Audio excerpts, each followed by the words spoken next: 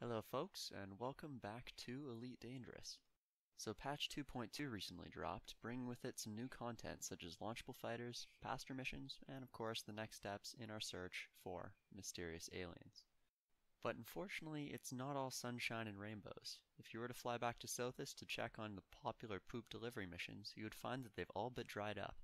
This, combined to the large nerf in trading missions in general, means that many commanders need to look for new ways to make money.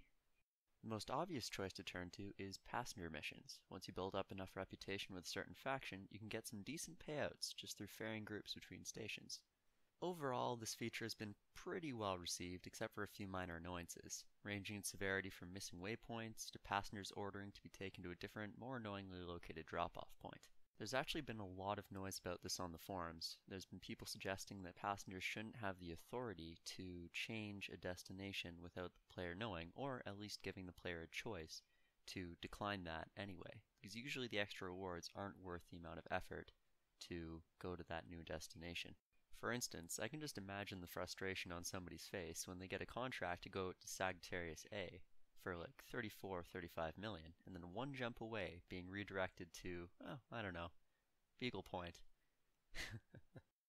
Luckily though, a solution to this seems to have been found and posted on the main ED Reddit. I forget the name of whoever posted it just off the top of my head, however I will put a link to it in the description so you guys can check it out.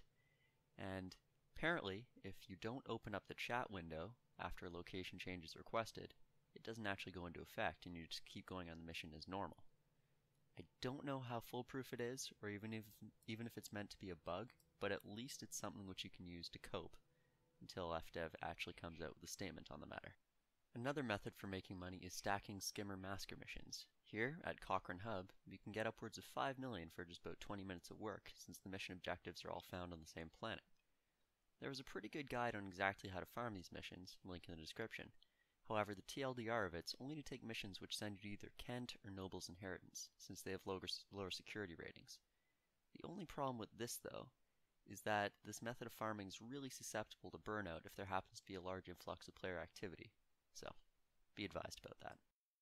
In any case, this is what I'll be doing to grind for my Python. Well, that's about it for me. If you have any other good places to get credits in 2.2, feel free to share them in the comments, for my sake, for your sake, for everybody's sake. Feel free to press the like button if you enjoyed this, and please consider subscribing if you want more in the future. As always, keep your wits about you, and I'll see you in the black.